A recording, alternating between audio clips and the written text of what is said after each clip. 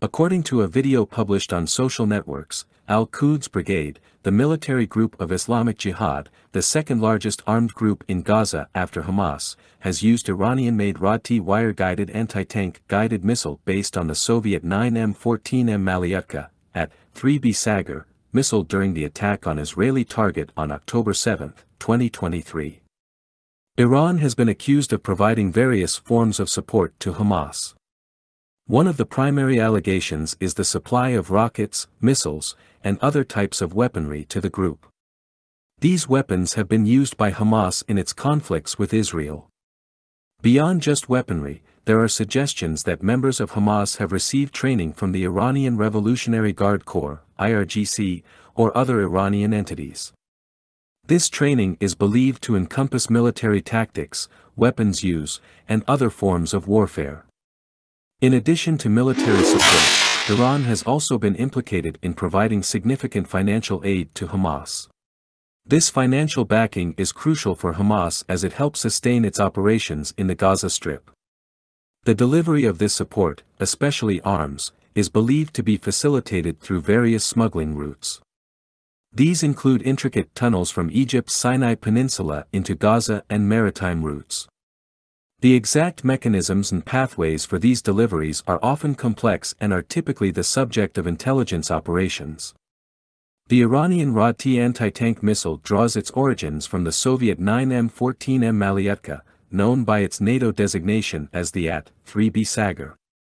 The Malyatka, a first-generation wire-guided missile, was a staple during the Cold War era, seeing use by various Soviet allies and client states.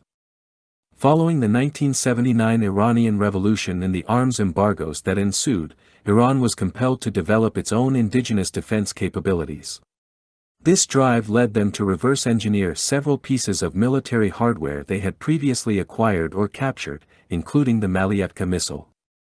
The outcome of this initiative was the RAAD missile system. The RAAD missile has a range from 400 to 3000 m, a notable enhancement over the original Russian Malyatka's range of around 2000 meters. Like its Soviet predecessor, the RAAD employs a wire-guided system. This system allows the operator to actively guide the missile towards its target, offering the ability to make adjustments mid-flight. One of the missile's standout features is its tandem-charge high-explosive anti-tank (HEAT) warhead. This design is particularly effective against modern armored vehicles, especially those equipped with explosive reactive armor. The missile can penetrate 400 mm of armor. Over the years, while the foundational design of the RAAD remains reminiscent of the Malyatka, Iran has introduced several modifications and improvements. These changes not only elevate its performance but also ensure it meets the specific operational demands of the Iranian armed forces. Given its capabilities, the RAAD has proven to be an invaluable asset in asymmetric warfare scenarios, providing a significant advantage to forces that might otherwise be outgunned by adversaries with more advanced conventional weaponry.